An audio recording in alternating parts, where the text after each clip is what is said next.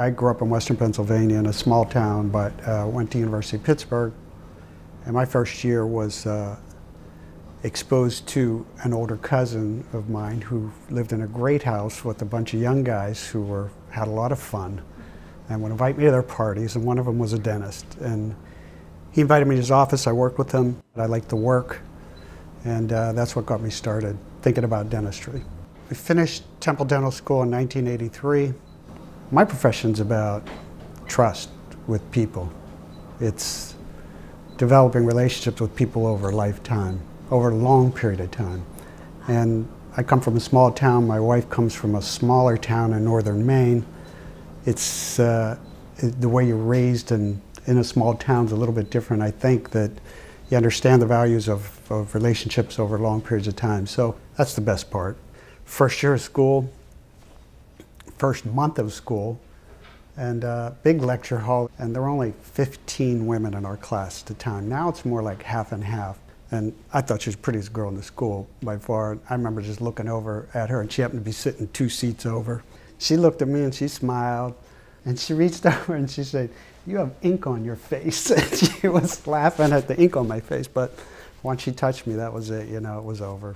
So we went through school together, and then opened a practice together, and now I have 2 children. Now it's 30 years later, and you know, it's been, our children are Temple children, you know, because it all happened through Temple.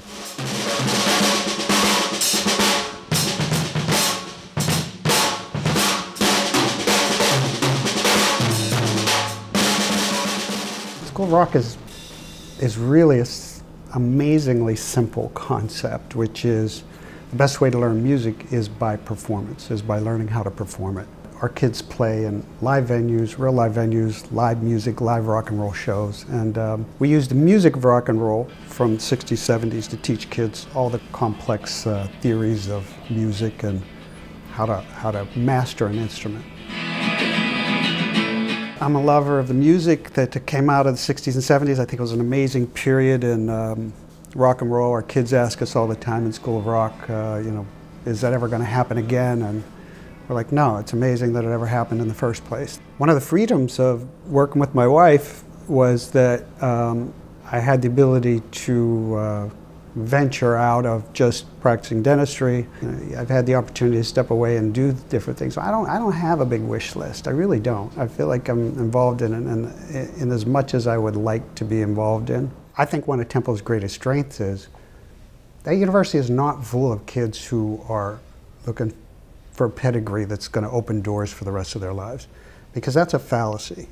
Through life experience, you got to get out and you got to make it. You know, like it's you is going to make it. It's not going to be advice from someone like me. I can't even tell you how my wife and I got to this point, other than the willingness to sort of bite off more than we can chew and then chew it.